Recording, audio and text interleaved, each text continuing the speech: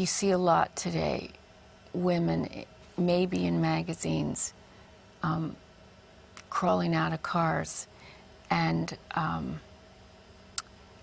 thinking it's sexy, but I hang around with a predominantly male crew. A lot of old dogs.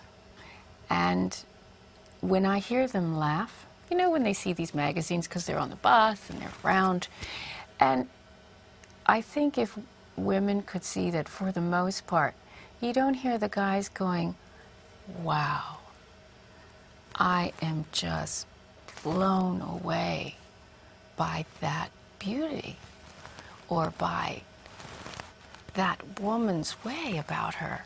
There's something about her. No. Do you know what they do? They laugh. They laugh when we're spreading our legs and crawling out of a car. And it's tragic.